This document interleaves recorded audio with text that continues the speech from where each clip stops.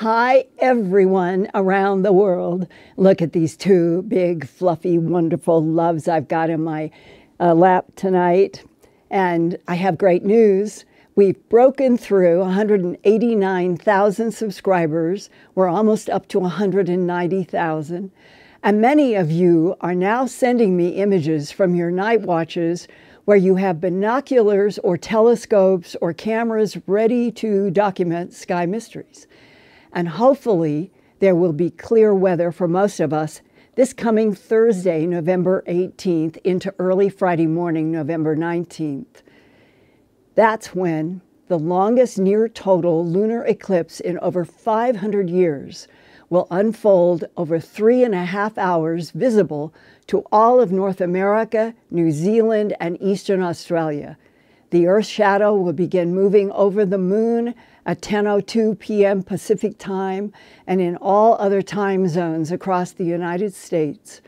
As more and more of Earth's shadow covers the moon, it could become a deep, beautiful, haunting orange color.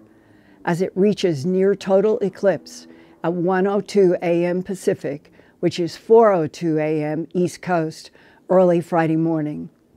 At that moment, 97.4% of the moon's diameter will be in the Earth's dark umbra shadow. And leading into the lunar eclipse in Los Angeles will be radio host Jimmy Church on his Fade to Black broadcast to celebrate the official release Thursday night of a new documentary entitled The Observers. I encourage all of you to see this. I'm one of the observers, and we filmed in summer 2021 when the 180-day countdown to a Pentagon report about UFO UAPs was in the news. Now, at the end of 2021, and after the disappointing, weak government report to Congress was released the end of June, the combined voices of the observers in this new 90-minute documentary builds a strong case for the reality of an alien presence on Earth and beyond. Jimmy will celebrate by having a few minutes with each of us in the film, which includes, in alphabetical order, Jimmy Church, Rich Dolan, Louis Elizondo, John Greenwald, William Henry, me, Linda Moulton Howe, Deborah Jordan Cobble, Whitley Strieber, and Jesse Ventura, Wisconsin governor from 1999 to 2003. Deb Cobble is one of the abduction cases that Missing Time author Bud Hopkins featured in his 1987 book, Intruders, The Incredible Visitations at Copley Woods. I have known Deb since the 1980s, and in fact met her at Bud Hopkins' apartment in New York. And I asked her if she would come into the Observers Project, where she eloquently speaks for every man, woman, and child who has had face-to-face encounters with other non-human intelligences. Now, to order the Observers, we have placed this link in tonight's broadcast information, genie.us/The Observers. And Ian can put this link in the chat. I have long compared the complexity of UFOs and the alien presences on Earth to a 16-layered chess game with hundreds of chess pieces. The Observers dig into internecine warfare topics in the Pentagon that keep the public from the truth that we are not alone in this universe. We observers want to reach the public with real truths about other intelligences using Earth as a laboratory in which humans and animals are taken with neutralizing gravity beam technology into advanced alien craft. Bloodless, trackless, wild, and domestic animal mutilations have been reported around the world since at least the 1960s, associated with UFO UAPs. Paralleling the animal mutilations have been human abductions by non-humans into UFO UAP craft. Probable reasons for abductions and animal mutilations include genetic harvesting, experimentation, and hybrid production. The U.S. government knows all this. They know this has happened and is happening now, but has always had strict policies of denial since World War II. And that's when pilots and government leaders realized there were strange Foo Fighters and other unknown aerial craft moving in Earth skies at astounding speeds, making 90-degree turns and stopping in midair. Nothing that humans could do then or can do now. And UFOs seem everywhere these days. For example, SpaceX founder Elon Musk tweeted on Monday, November 8th, quote, "At Elon Musk, hopefully UFO photo was the SpaceX Dragon capsule and not a donut UFO invasion." This strange blue glowing donut-shaped UFO is what Elon Musk was tweeting about. That may be on November 8th, it had something to do with his SpaceX Dragon capsule endeavor that was on its way back with 4 astronauts from the International Space Station to land in the Gulf. However, the photographer of the round blue UFOs is a satellite tracker in the Netherlands who calculated that the SpaceX splash site in the Gulf was at least 5,000 miles from Zurich, so too far away to be the explanation of the concentric circle blue UFO that remains a mystery. And then the UK Mirror headlined on November 12th, quote, "Man bemused after doorbell camera films triangular UFO flying over the street," close quote. The smart doorbell security camera owner is Matt Doty, a resident of St. Albans, Hertfordshire, about 23 miles northwest of London. He checked his security camera after a motion detection alert and discovered it had recorded a formation of 3 bright lights in triangular pattern. This pattern of 3 bright star-like lights moving in a triangle in the evening, and then Matt called his dad, who checked an online flight tracker and reported back that there was, quote, "no plane traffic," close quote, in the sky at all over St. Albans, England.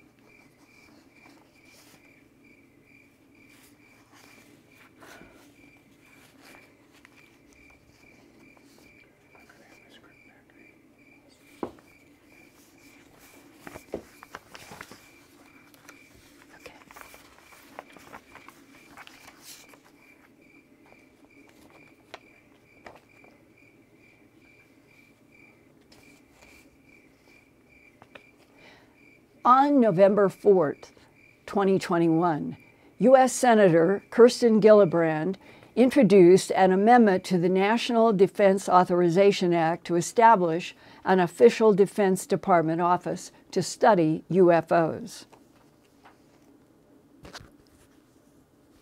The importance of seriously studying the UFO-UAP phenomena with physicists, engineers, biologists, archaeologists, geneticists across the entire academic spectrum is summed up in this June 27th, 2021 quote from the Director of National Intelligence at the end of the 180-day UFO-UAP countdown, when the DNI admitted that 143 of 144 UFO cases could not be explained. Quote, "Whatever this is, it is more complex than we can possibly imagine."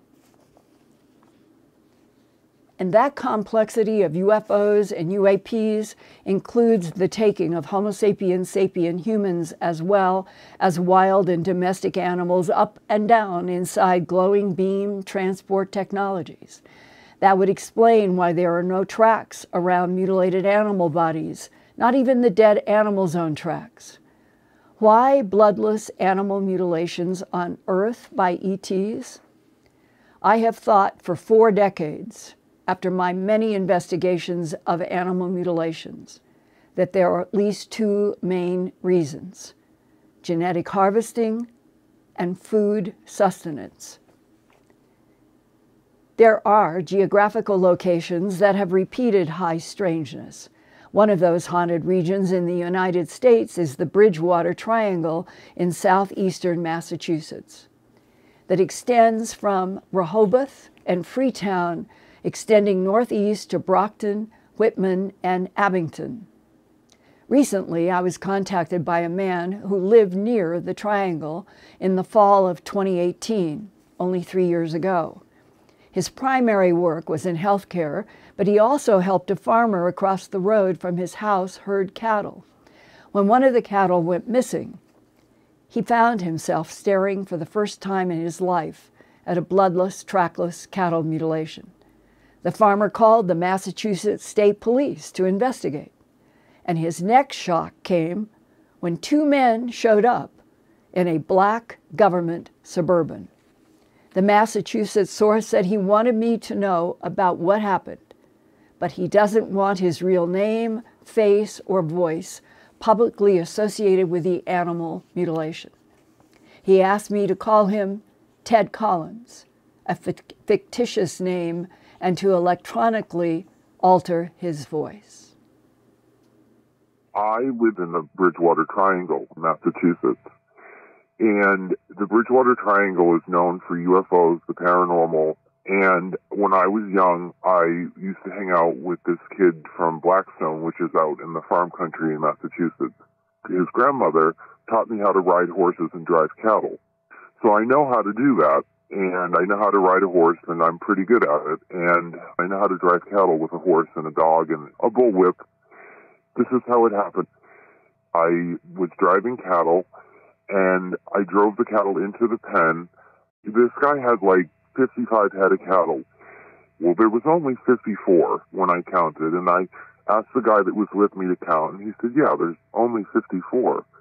And so I said, well, we're going to have to find it, because we can't tell the guy that owns all these cattle that there's only 54 when he's supposed to have 55. So I rode out, and I rode out for a good 20 minutes before I came to the channel on the top of a hill. There was a hill, and it was right on top, like someone had just plucked it up and plumped it down. And there was no footprints, nothing. They are so neat. There's no blood and there's no fluid. They're just excisions. Right, right. What was exactly missing on this particular animal that you remember firsthand? Well, it's been burnt into my mind, and I've actually had nightmares about it. The entire flesh of the skull was completely defleshed. The milk sac, so it was a female, the milk sac was completely excised without puncturing the innards. Was it a square cut or a circular cut? It was oval, like an egg, and the eyeball was missing, the left eyeball. And was there any excision of tissue around where the eyeball would have been? In other words, a lot of these animals have a circle, a perfect circle of tissue that lifts off. There's no eyeball, no eyelids, no eyelashes. It's a circle removal of all tissue. Well, it looked as if it had been sucked right out. No damage to the eyelashes or the tissue where the eye was out. Just the removal of the eyeball? Yes. Okay. And what else was removed? Its anus was cored out. No blood. We had a vet tech come out and look at it. The heart was gone. And the vet tech said blowfly did that. And I just looked at her and I said, I don't think so. And she was like, watch on YouTube or look it up online. And I said, I don't think that blowflies did that. This cow went missing for 2 days. I don't think in 2 days the maggots ate the entire tissue. Anyway, so we found it, and I radioed back to the rancher that we had found it and that he'd better come out here, told him where we were, and the farmer came out, and he picked up his cell phone and called the state police. Well, the state police came, and then the state police radioed into the barracks to call Otis Air Force Base, And then OSI came, and OSI told me and the other hand that we didn't see a thing, we don't remember a thing, and we don't talk about it. And I was just like, I can't say that I don't remember. He's like, well, you're going to. What possible right does somebody in the military have to say to an American citizen that they are not to report an animal mutilation? Exactly. They came up in a big Suburban and, like, flashed their badges and showed off that they had shoulder holsters. And then they took us all to the main house and said, you are not going to tell anybody about this. You didn't see anything. You don't remember. And if you ever do talk about it, you will find you'll be alone some night and you'll meet your end. And I was like... They actually threatened you that way? Oh, yeah, they said, because I wanted to go to the Plimpton paper about it. I was that freaked out. And they actually, the guy said, the government has a very long arm, and we will find you. And did you say, why would you be saying that to me? I'm an American citizen. I did. I said, you're military, and I'm a civilian. You can't tell me what to do. And he said, try me. And how was he dressed? He was dressed in a dark gray striped suit with black sunglasses. We're talking like very boxy looking, okay? And he had on a tie with an OSI pin pinning the tie to his shirt. And he had a bald head. He was completely bald. And he said, try me. So I'm trying him. Well, what happened at that moment? Did you just turn around and walk away, or what? I said to him, I'm going to call the Pentagon, and I have a grandfather that was an administrator at the Pentagon, and I really am uncomfortable with what you're saying. And he said, they'll tell you the same thing. And I said, I don't think so. And then my buddy was like, just let it die. And I'm like, I don't want to stop. I don't like this man. And I take it that this man who was ordering you to keep your mouth shut about the animal mutilation, that he was showing you identification from the Air Force Office of Special Investigations? Mm-hmm. That's what he showed you. When he got out of the Suburban, he said, well, it looks like we have another one. And I said, what do you mean by another one? I had never heard of it before this date back in 2018, the fall of 2018. The typical is, they call it the sky-facing side of the animal. And let's say that this animal, since the left eyeball was removed, it would be lying on its right side. It would be left ear removed down to the skull, the left eyeball, and sometimes the tissue around the eye. The left jaw flesh would be completely stripped down to clean jawbone. The udder removed in a female, the penis and or testicles removed in a male, not penetrating into the abdomen, but they are called cookie cutter cuts because they only go into upper hide and everything is removed like a cookie cutter. And then usually in 90-some% of the cases, the rectal tissue or rectal and vaginal in females are removed in a 18-inch deep stovepipe cut in which there is no blood or any fluid going into the body. The sky-facing side was the side that was up. The left side was up. Animal mutilations have been occurring around the world in both hemispheres since at least the 1960s, along with intimidation by police, sheriffs, military and government agencies who have told people, ranging from ranchers to other people who have come to mutilation sites, to not talk, that they are not seeing anything. And here is a headline I used in my first book, An Alien Harvest, that was released in 1989. This news headline was dated July 15th, 1984, in the Perth, Australia Sunday Times. Quote, cover-up alleged over UFO-linked animal slaughter. many reports of UFOs and strange lights in the sky. Farmers in the Adelaide Hills around Perth have discovered mutilated animal corpses and burn marks on the ground. In one incident, researchers say a farmer discovered 4 cows with holes drilled into their skulls and the brains removed. Adelaide UFO researcher Colin Norris said, quote, "I have been told by the Army and asked that the farmers remain quiet about the animals and that the Army would cover the whole thing up," close quote. Mr. Norris said pod marks in the ground and burnt treetops indicated a UFO craft had landed, implying near mutilated animals.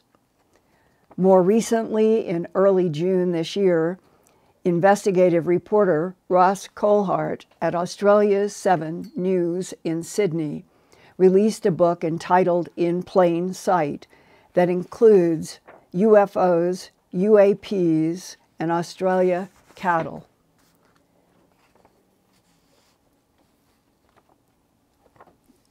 And this is a mutilation mystery that has gone from the 20th century to today. And in this particular case, he got a vet, and during one of his interviews about several of the cattle mutilations on the Mick and Judy Cook property in North Queensland, a senior veterinarian told Ross, quote, "It is definitely not an animal. These cuts are so precise that I strongly doubt even an experienced worker from the local abattoir could make wounds that are so exact," close quote. The vet pointed to a huge midline incision across the cow's abdomen and explained that when he investigated inside the animal, he discovered that the cow's 3rd stomach, the omasum, was missing, but the prior rumen and reticulum stomachs were intact and not disturbed. The veterinarian said on the record, quote, "That just can't be done. To get to the omasum, you need to move the 2 other stomachs, and I cannot comprehend how that could be done without spilling their contents or leaving a huge amount of blood on the ground, and there was none," close quote. It has always been the cleanness of the sites. I remember in 1979 when I started going to my very first animal mutilations in Colorado when I was producing A Strange Harvest. And I remember that when a deputy, 2 deputies from a sheriff's office down near Walsenburg, Colorado, took the camera crew and I into a grove of willows, and we had to push through to get to an animal that they said had been there, they thought, for at least a week. And it was absolutely pristine, with a perfect circle of flesh from the eye and perfect oval. It was a male. The testicles and penis had been removed. The rectum had been removed. And the animal was lying under thick trees. And the deputy said, "This animal weighs probably 1,700 pounds. And 1,700 pounds coming through all of the branches, they would have broken. And we can't figure out how did anything get this animal inside all of these thick branches on the dirt with these excisions, and there's no blood, there are no tracks. How did they get it in here?" And there was a sheriff up in the Colorado Springs area that he told me that as the high strangeness in the animal mutilations were working out in Elbert County in Colorado, that he went to the local airport as sheriff and asked to rent a Piper Cub kind of plane. And he said that what he wanted to do was he wanted to get permission to fly the plane with him, the sheriff, in the back seat with the deputy on the right and the pilot, and they wanted to fly over where they were having these bloodless, trackless, strange mutilations quite frequently back in the 70s when he did this. And he said they took off, they had gotten the permission that they could shut off their lights for a certain small period of time because they wanted to fly without being glowing light themselves in the sky. And he said, all of a sudden, there was a yell from the pilot. They were hooked in with radio. And the pilot said, "Look down on the left." And the sheriff moved over, and he said, you could tell black against black. It was night, and we're flying without lights, but you could still see a perfect black circle right under us. And I went over to the right window, and there was the rest of the circle. And there was something perfectly circular right below us in the night. And it almost felt, he said, as if it were a cat and mouse game, because we went up into the sky with permission to not use lights, so we would not be seen, but whatever was in or controlling this big black circle that they assumed was a craft, almost like a joke, came right up under them and was going right with them. And the sheriff said, in all of his career as a sheriff, that probably scared him more than anything that had ever happened. And they landed very soon after. If these are the kinds of associations that sheriffs and deputies were making back in the 60s, when there were, in the San Luis Valley in Colorado, there were hundreds and hundreds of reports of strange objects in the sky when that first famous animal mutilation called She Was Lady, and the reporter made a mistake and called it Snippy, a male, and it was a female named Lady. Reporters can make errors. Tonight, I apologize for saying Wisconsin instead of Minnesota. We had a script scramble for a second.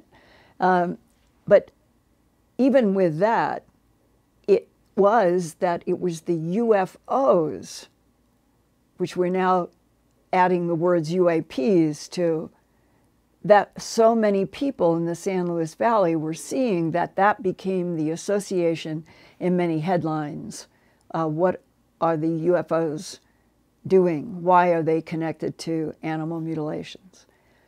And I thought tonight that it was especially relevant that this interview with this man on the East Coast, who had a dialogue that I've heard other people say that they have had, where somebody in law enforcement or military order them to keep their mouths shut about UFOs, animal mutilations, and so forth.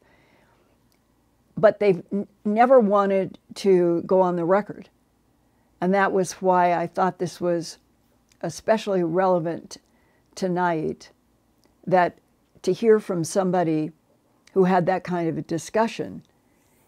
And it also, for me, raises a bigger question that I have felt over the last 40-some years, is that Eisenhower and Truman and FDR and Churchill and those men in World War II that had all of this high strangeness developing in various ways coming out of World War II, and they clearly knew that they were dealing with something that was from someplace else beyond planet Earth. And that's why MJ-12 was organized, and it continued evolving. And I began to feel great sympathy, tremendous sympathy for the people who were on the inside, who felt that under no circumstances could they tell the world, for fear, as Churchill was allegedly quoted as saying to Eisenhower, if we tell the stock markets will crash, religions will crumble, civilizations will fall apart, and we must keep this a secret for 50 years, which was in the 90s someplace, and we've far past that. And I can understand and feel a certain sympathy. But now we're in and approaching the middle of the 21st century. And it's becoming the big secret that not just the government knows. A whole bunch of us know. And it's beginning to be so artificially contrived in the suppression of the truth. And I get the feeling that today, with all of the stories about new telescopes to look for life on other planets, that somebody has said, maybe we can announce that we're not alone in the universe if we can make an announcement, and with the Webb telescope we can photograph buildings or structures on Alpha Centauri or someplace, and then we'll introduce it that way. As if trying to cover up the true history by opening up with something that will be easier to stand in front of a microphone and talk to the public about. I feel that the observers in the film make a clear case that we are way past time, that we should all be told the truth, no matter what. So with that, Ian, I transfer over to you. Thank you very much, Linda. I've just got the super chats here. Moonbird. Hi, you guys. Sorry, Linda. Okay. James Thiessen, Rebecca Cole, Joan O, William Gallison, Dave Goodrich, Ziggy Demeter, Miss Tammy 125, Dr. Dolores Mize, Kevin Spina, Alina Gubina. Thank you. Oh, thank you so, so much. I really, really, really appreciate all of you who are helping Earthfiles keep evolving and growing, and I just cheer you on and thank you, thank you, thank you. What kind? And tonight, yeah, go ahead. Sorry, Linda. Yes, tonight we've got people in from, I'm trying to count, it looks like we've got almost half of the states of the United States have checked in tonight. Oh, great. Yeah, and also it's good that you featured Australia. Australia is the currently the 4th most popular geographical location where Earthfiles is viewed as well. Well, I'm glad to hear that. Australia has certainly paralleled the United States in terms of high strangeness over the decades. So what have we got in terms of comments tonight about what I presented, and then we'll go to questions. Yeah, on the comments, loud booms, Linda, have been heard from Long Beach to San Diego on Monday, around about 8:30 a.m. as well. And I've got boom reports out of the Syracuse, New York area. There are several news stories that seem to have developed in the last week while I was working on this one. And it may be that by next week, I might have an update, and that is a good reason to extend to all of you who are experiencing either media reporting these booms, or you've heard. I'm looking for people who have heard the boom themselves and might be able to talk about it. But that is from the East Coast to the West Coast that the boom reports are proliferating. That's right. We've got some questions here about the cattle mutilations, Linda. Okay. Okay. Can you review the top hypotheses regarding the reason for animal mutilations, the cattle in particular, and which makes the most sense to you yourself, Linda? And do you have any hope that these can or will eventually stop? Okay, we'll start with the first question, the reasons why. In my 2-volume book, Glimpses of Other Realities, Volume 1 and Volume 2, there are about 1,000 pages between the two books. And it is Glimpses Volume 2 that has a 106-page chapter involving what the abductees at the time called the resurrection technology. And there are drawings that have been done by half a dozen people of tubes with light at the top and the bottom that sustain cloned bodies. And that the cloning has to do with both the non-humans and humans. The abductees see both humans and non-humans in these tubes. And one of them, one of the 6 in that chapter, Arowana, she gets a movie into her mind from one of the tall beings that is escorting her and showing her a vast room filled with these lighted tubes with all these different bodies in them. She gets a movie and a telepathic explanation that she, who was 5 feet, maybe 4'9", worked in New Jersey, came from a black family, had worked really hard in her life, and that the tall being sort of indicated to her that she was one of these tall beings in one of these lighted tubes.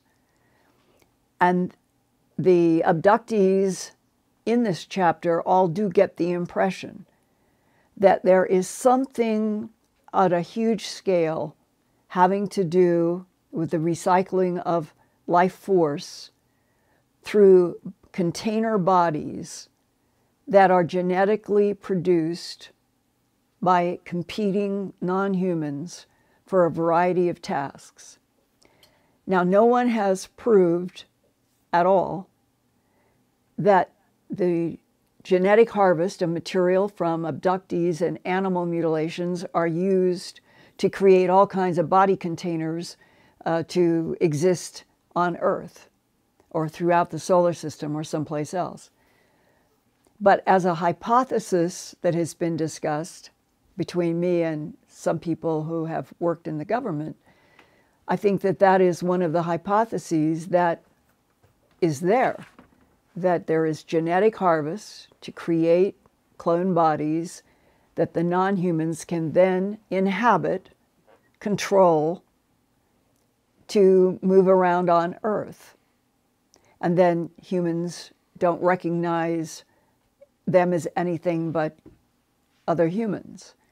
And that that has been going on for thousands of years, not just now. And when you start looking at the lens of history from the Anunnaki and the Assyrians and the Sumerians and all coming up through history, it seems that there are many hypotheses now that proliferate about there being civilization on this planet far, far before 5,000 or 10,000 years ago.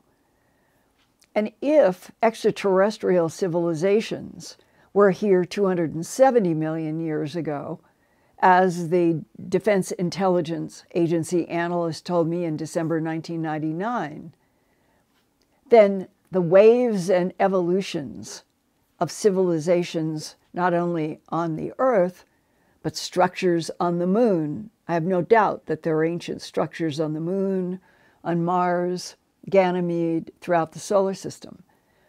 And it is as if even talking about possible extraterrestrial interaction with us 5,000 years ago in Egypt, people used to throw up their hands at that. And then it was 12,000 years carbon dating for Göbekli Tepe. And now there are suggestions that the Sphinx could be 45,000 years old or older.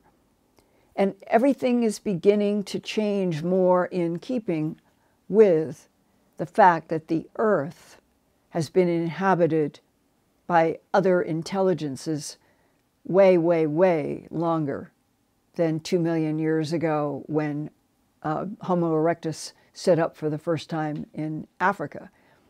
So I think that we are not only challenged by understanding the animal mutilations and the human abductions, perhaps paralleling, because from both humans and animals, it's clear the genetic material is taken.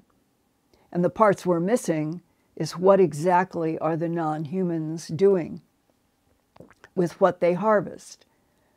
But I do think that our government has a lot of information and that they choose to say that and pretend that, no, it's, yeah, we have a phenomena, but they've known for a very long time that they were dealing with other intelligences.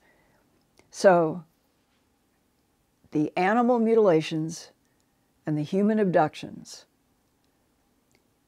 I guess the best box you can put both of them in is harvesting genetic material, harvesting material for sustenance, by some for food.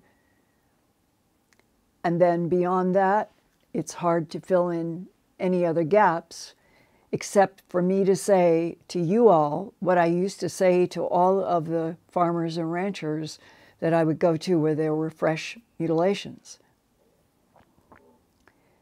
There is no evidence of any wholesale interest in killing humans or doing anything beyond what they seem to do in terms of experimentation with material substances that are based on Earth. And then that suggests that what they do here on the Earth may be the way that they create materials that will be compatible with Earth and this particular system, and that if they were on 10 other planets, they might be doing 10 other things. This might be something hand-tailored to the Earth. But it's very, very difficult to give absolute certain perspectives or facts, because we have been in a world where governments and power brokers just did not want other life in the universe to rock the boat on our planet. But it's beginning to happen. The observers are part of it. The work that we're doing in Earthfiles YouTube channel is part of it. The books that are being worked on, like Luis Elizondo, are part of it. And I guess we had hoped that would happen in one big announcement. We're not alone. Here's what we know. And the universe is a big place with a lot of life. And it's going to come in a different way, possibly through the telescopes and the reports that are coming from astrophysicists. That might be the way that they finally introduce it, because that's what the government and MJ12 decided would be the easiest way. Meanwhile, we can continue to have the discussions with people who have firsthand experiences with non-humans, with craft, with animal mutilations, and tell me if you feel the same way I do. There might have been an insecure sense about what is happening on the planet, and are we in danger because of animal mutilations? But I think they've been going on for so long, going back at least to the early 60s, and perhaps to the beginning of the 20th century. And they always seem to have a specific focus. Latitude, longitudinal grids seem to be part of the distribution of why mutilations happen in certain areas. And so you could say that we are being introduced to other life in the universe through their experimentation on our planet and our solar system. And then it seems to me it's more inevitable and not as, well, not as threatening. It used to be that people were threatened by the idea even of other life, and I don't think that that is the case anymore. And I feel that one of the things that we need to always remember is that our government is working, I'm sure, with the allies that Lynn Buchanan and other remote viewers have talked about for so long, that there are at least 2 species that are helping, and they are strong. And now is the difficult revolution that we're in to get through this revolution in which we come out the other side as a civilization in a huge universe, not the only civilization. That's the revolution that we're in. Okay, Ian. Linda, what is your most interesting or strangest case that you've ever investigated? In animal mutilations, human abductions, government cover-up, can you give me a category you're interested in? I think it's just a general one, but just go for it, Linda, whichever one you think is the most interesting or strangest. I think that when I began receiving the correspondence and then meeting the people who were had the tube experience, that they were taken from the earth, taken someplace where there were all these tubes with the lights in the top and the bottom, and they were seeing humans and they were seeing non-humans in these tubes. And there were praying mantis, there were grays, there were tall black hairs, there were tall blondes. It was a mixture. And that those half a dozen people that are in that big chapter in my book, Glimpses of Other Realities, Volume 2, High Strangeness, they all got the impression or telepathy or images that there was something very important about a concept that Arowana stressed. They say that it is very important that the soul, which I understand to be a quantum energy entity, that the soul be paired with a specific body container for X amount of time. And that the praying mantis seemed to be overseeing this. And that when there had been, in the case of Linda Porter, she had had a fever when she was a child. It had weakened her heart. And this is what the non-humans told her. And that she was going to die too early in her human life. And therefore they wanted her to see what they were doing, transferring her life soul energy into a clone. And the clone of her was about the same age. She also saw them transfer life and soul energy from a man who, on the table where he expired, and the gray and the non-humans were showing that his heart was diseased, but they had her watch as this golden light came out of him and moved across in front of where she was into one of the lighted tubes. And it was, as she said, it was recognizable. There were facial features that were recognizable between the two, but the one in the tube she thought was young, maybe in their 20s and 30s, and the man who died was much older. And whatever her thought was, it provoked a reply from the being saying it is vital that the soul remain in the body container for X amount of time, and that this is what we are overseeing. And they actually showed her that they were going to take the now revivified, cloned, younger body of the man, and he was going to be placed in Australia. And his original family was in Wisconsin or Minnesota, around the Great Lakes area. And they actually said to her telepathically, it's all in the book, the transcript, recorded transcript, he will have died as you have funerals in humans. They will have the funeral. But we have made sure that his soul and his body will continue, and it will be in Australia, and nobody will ever recognize him. Now, that to me, back in 1990 is when I started getting these communications. And people were sending illustrations of the beam technology. And I was provoked, I was astonished, I was afraid.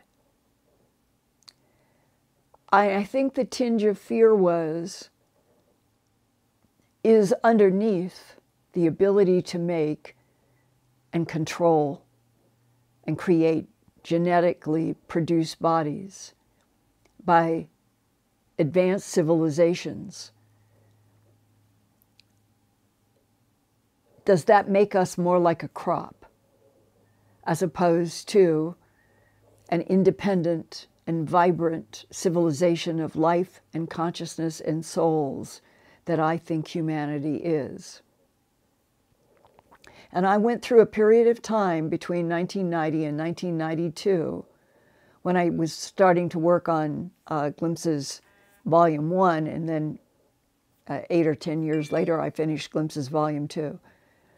There was a period where I myself felt great confusion about what would be the purpose behind advanced civilizations that have these incredible craft. And some people have been shown other planets with vast, mind-blowing architecture, some just deserts. But at least other planets with other civilizations, why are they here? That used to bother me. Why are they coming here? I still don't have absolute answers. But I think the evolution over the last 4 decades that I can share with you is I really am convinced, I really am, that there is thought in the light, that the light is thought and consciousness. And maybe some vast experiment is taking place about good and evil and white and black and all of those subjects that we have talked about before. But in the end, the evolution through infinity of souls that are gathering information and continue to go through cycles of containers, I think that is the theatrical production we're in, if you want to put it that way. And because it hit me as so strange and almost scary between 1990 and 1993, when I was working on Glimpses of Other Realities, Volume 1, it was one of those subjects that was a context for so many things that I have now and was doing then. There's so many facets, and the facets proliferate, and the complexity of what is out in this universe, what is interacting with our planet and our solar system, is still so complex that now all of the question of what could it add up to, could it be something like a takeover through our bodies? It's changed.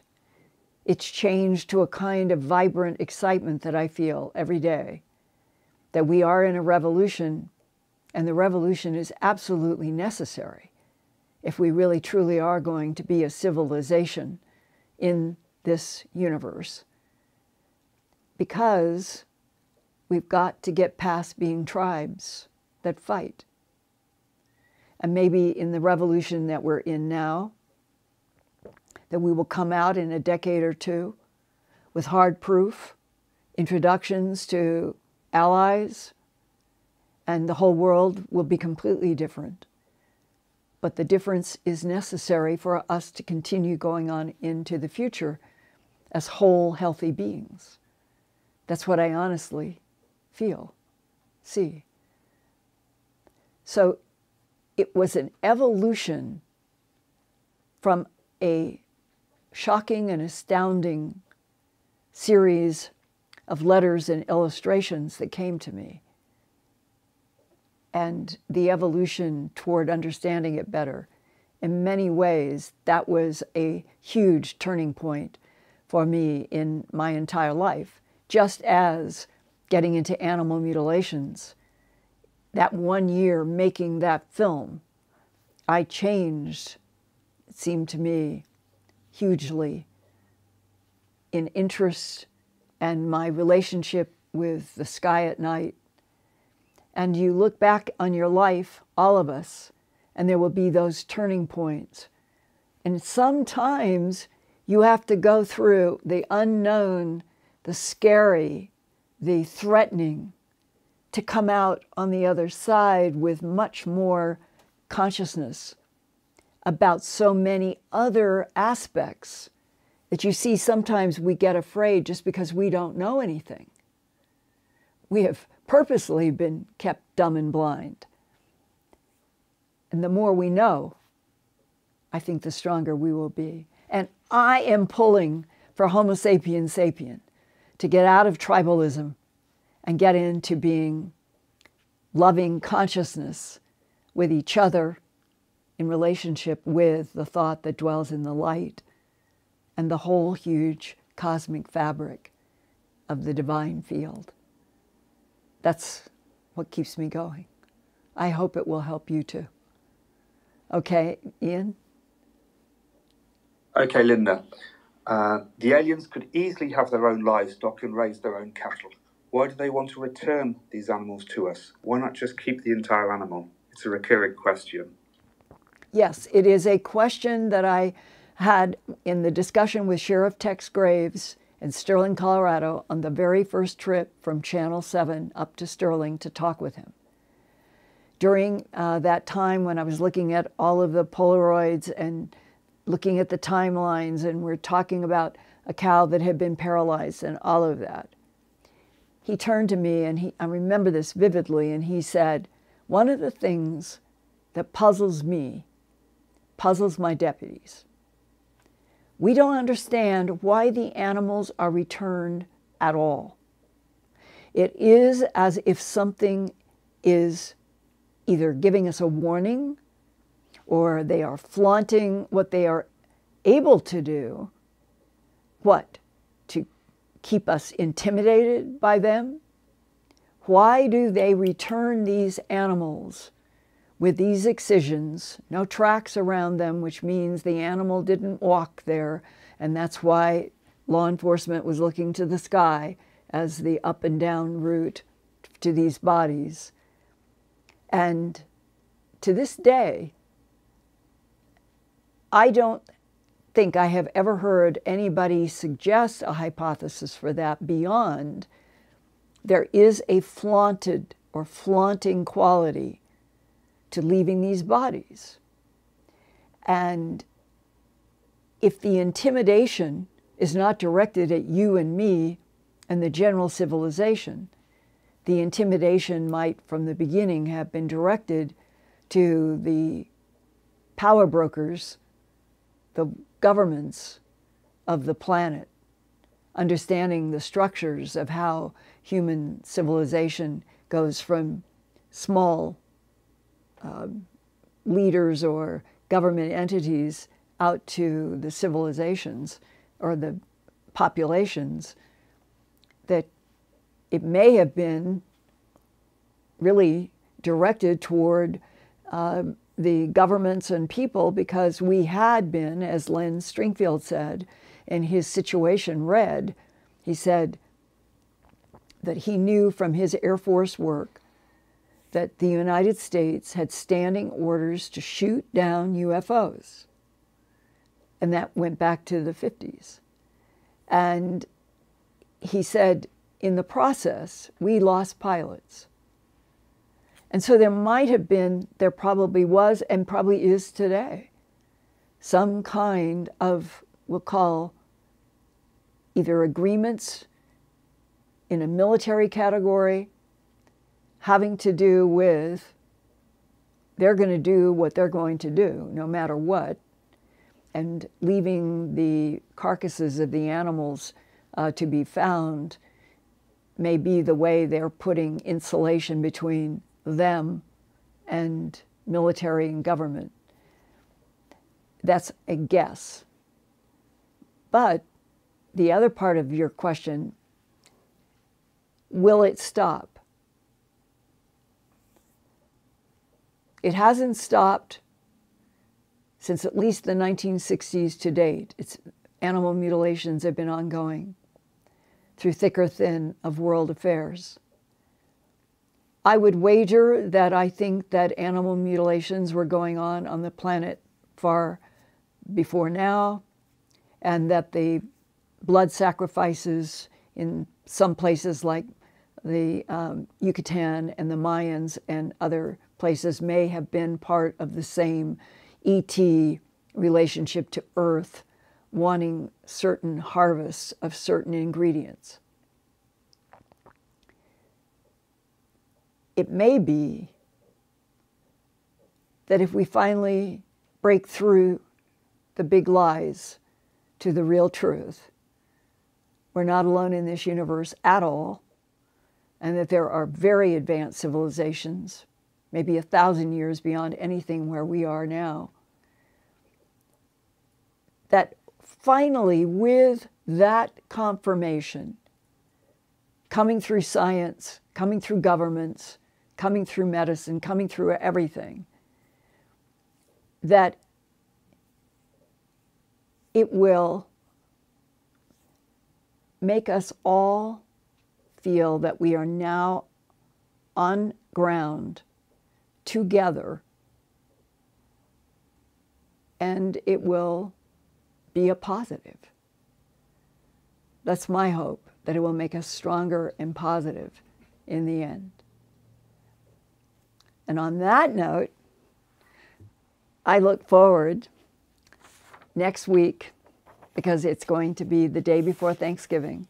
And what I would like to do is a special holiday Q&A that starts right off with fast rounds of audience questions that would be managed by Ian, with Brad ringing the bell at 4 minutes. And don't sigh. I promise. I absolutely promise. I will stop in the middle of a sentence if I have to at that bell ringing. But I'd like to get through as many questions from you guys as possible, and staying within that 4 minute. And then it may be it'll be a subject I said, well, I'll bring that up in a deeper story later on. So join me by having your questions ready to go live. We're talking about live, not sending in anything before the show. And that would be at the start of our next Wednesday's Earthfiles YouTube channel broadcast. We will go to you and your vitality and your thought and your energy and your support for the questions that you want to do fast rounds as a special Thanksgiving fun night. This was sort of a more serious night, so we'll have fun next night. And my tremendous thanks to all of you for your letters, for your emails, for your keeping me going with your questions and my wanting to try to bring us together around evolving facts and truth as much as possible in this exciting revolution that we are moving to rapidly, that we're not alone in this universe, and we humans have a lot to contribute to this cosmos if we can stop fighting each other. I love you guys. See you next week.